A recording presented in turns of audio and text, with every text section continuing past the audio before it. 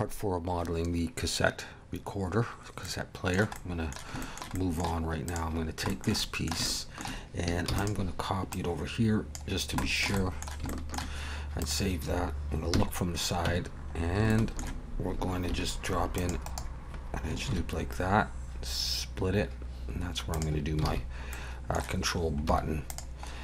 Yeah, we got ingons, but I'm not worrying about them right now. I'm going to inset and I'm just going to extrude it in like that and scale this in the Y and scale this in the Z to do that.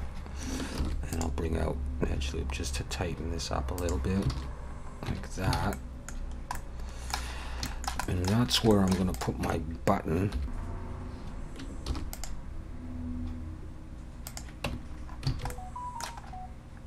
Okay.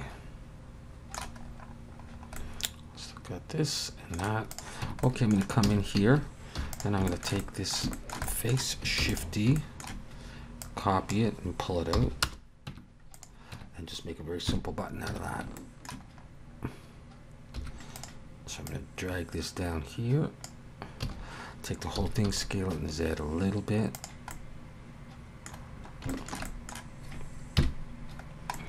Let's extrude back and delete that back face. Let's see what I want to do here. I could go with that. And I might, in geometry, I might just roll up like this and just split this like this, and then just take every other one. Good enough. Bring it out just a little bit. And I'm going to try arc. Set the origin of geometry. It's very simple. I think we'll make it bigger so it covers the area.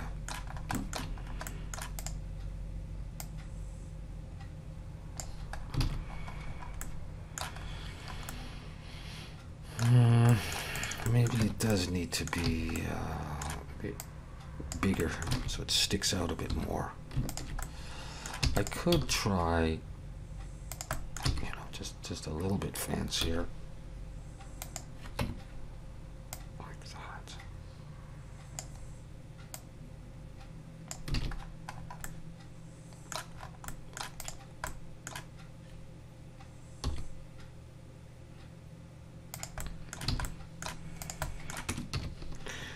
And just keep messing around with the size of this thing. And, you know, that could be it. Maybe I don't like that thickness, so I'm gonna push it in a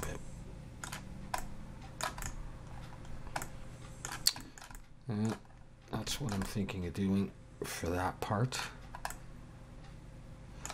Okay, and then I'm going to come up here, and what I'm going to do is simply Shift-Alt and click all of that, Shift-D, scale it like that. I'm going to break it out.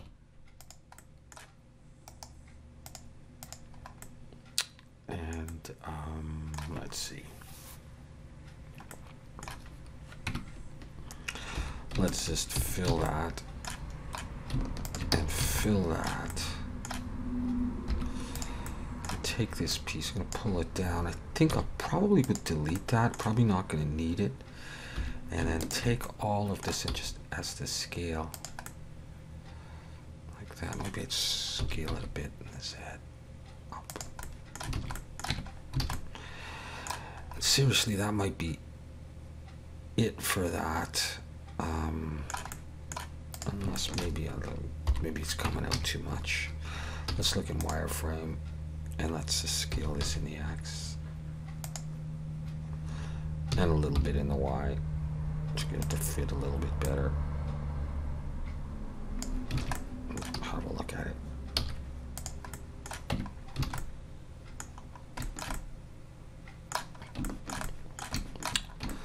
Because I don't think you'll see it, but On the other hand, maybe I would want to just fill it in and just have it like that.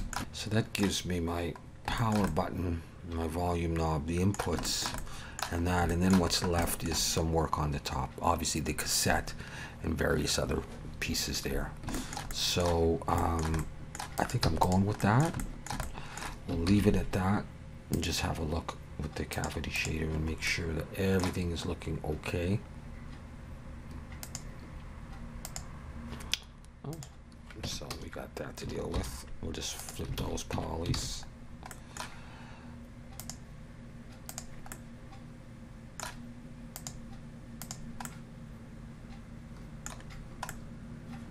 Yeah, that's what we got so far.